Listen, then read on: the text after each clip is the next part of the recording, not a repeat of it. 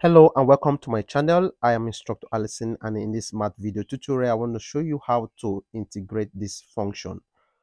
All right, but then this is not the usual integration where you need to apply the formula directly and then you get the solution. But this one you have to consider some certain stuffs. If you check the numerator of this function, if you differentiate every of the function you're having or the parameters you're having at the numerator, it won't give you what you're having at the denominator. Even if you integrate the denominator, it won't give you what you have at the numerator. When we have special cases like this, you need to think of what to do. And at this point, looking at the denominator, it is a quadratic function. So to begin with, we need to factorize. How are we going to factorize this problem? You're going to look for two numbers that when you multiply them, it will give you plus 2, and when you add them, you have minus 3. So of course, minus 1 and minus 2 are those factors. So we'll be having this expression to be the integral of x plus 1 all over x minus 1 into x minus 2 with respect to x. So that's what the expression will look like. So, and at this point, you will need to resolve this into partial fraction. So we're going to use partial fraction to resolve this problem. And if you don't have knowledge of partial fraction, you head over to my videos, you search for partial fraction. I've done a couple of videos on partial fraction with series of examples, and then you get yourself familiar with it. You could just pause the video, and then when you're done with that, you come back. Alternatively, you could still be paying attention because I will still break it down for you to understand the concept. So how do we express this in partial fraction? You're going to assign a constant for this first one and this second one.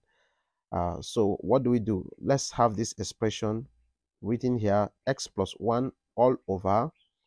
What's the next thing we have? That is x minus 1 into x minus 2. And this will be equal to, I will assign a constant a for this first one, x minus 1. And also I'll assign another constant b for this second one, which is x minus 2. So what are we supposed to do? Ideally, we're supposed to just look for the LCM of this denominator, which will definitely give us this. And after which we multiply the whole of this equation or expression, the whole of this equation, both the left-hand side by right-hand side, by the denominator, which is the LCM, which is this particular one you're having. Eventually, that will cancel out with this and also cancel out with this. But the quick way to go about this is just to cross multiply the diagonals. How do I mean? A will multiply by this and B will multiply by this and equate it to this numerator. So let's do that quickly. If A multiplied by x minus 2, you have the result to be x minus 2, A into x minus 2. Similarly, if B multiplied by x minus 1, you have the result to be B into x minus 1. And this will be equals the numerator, which is x plus 1. I hope that is clear. All right. So what do we need to do? We have two methods when resolving a problem into partial fraction. One is the assumption method, and the other is the method we call equating of coefficients. But how do we go about the assumption method? If I want to eliminate this b, I will look for a number that will replace it with x so that everything turns to 0. Now we're having x minus 1. Don't you think if I replace this x with 1, 1 minus 1 will give us 0. So the whole thing here becomes 0. And it won't affect the rest of the expression to become 0. So that's how we can be able to eliminate b. If you want to eliminate a, you do the same thing. Think of that number that you substitute for this x to make everything here become 0, which it will not also affect this part. So to begin with, I'll say if x is equal to 1, we want to eliminate this b. We then have a into, anywhere you see x, you definitely will replace it with 1 minus 2 plus b into 1 minus 1. And this will be 1 plus 1. All right, so of course, 1 minus 2 will give us minus 1. And minus 1 times a will be minus a. And of course, this will become 0. 1 minus 1 is 0. 0 times b is 0. So that will disappear. And what you have left is 2. 1 plus 1. Okay, so we don't want this negative sign. We're looking for a. So what we need to do is to multiply both sides of the equation by negative sign so that it eliminates this, leaving us with a equal to -2. So we've gotten the value of a. How then do we get the value of b? In the same manner, you also make x to be equal to 2 because we're having x minus 2. So if you substitute x for 2 here, the whole of this becomes 0.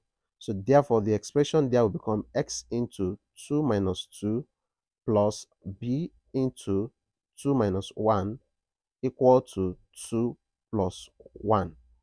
All right, so what's the next step here? Of course, this will give us 0. 2 minus 2 is 0. 0 times a is 0. So we'll be having this left-hand side to be 2 minus 1, which is 1. 1 times b is b equal to 2 plus 1 will be 3. So therefore, the value of our a is -2 and b is equal to 3. Remember, we are not looking for a and b. These are the constants we introduced. We've gotten the value. So we want to replace this value wherever we introduce a constant, which is here. We want to substitute back, and so that we can be able to take the integral of this function. That's the idea of resolving it to partial fraction. So let's do that right away. So the next thing we need to do is to take the integral. Since we've gotten the values of a and b respectively, we're going to take the integral of, in place of a, we substitute the value of a, which is -2, all over, remember the denominator is x minus 1 with respect to x, plus we also take the integral of, remember our b is 3 over x minus 2 with respect to x.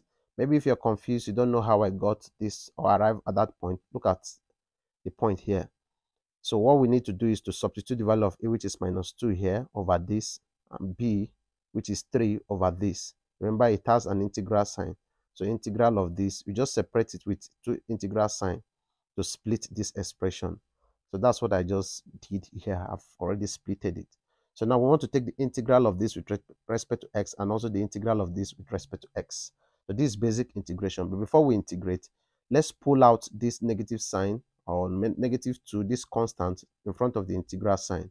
So we have -2 integration of 1 over x minus 1 dx, plus you also pull out this 3 in front of the integral sign. So you have 1 minus x, 1 divided by x minus 2 dx.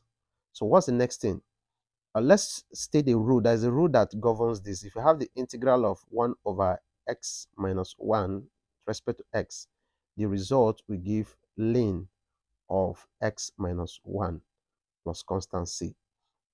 So having known this rule, so we just have this first term to be -2 ln x minus 1 following this model, plus 3 into, or sorry, yeah, we just make it ln of x minus 2. Then since we've removed the integral sign, we introduce a constant c, which is an arbitrary constant. So what do we need to do? Following the rule of logarithm. But before then, let's rearrange this expression. How do we rearrange? This is starting a negative sign, so we just swap it so that we have 3 ln x minus 2, and here we have -2 ln x minus 1, then plus constant c.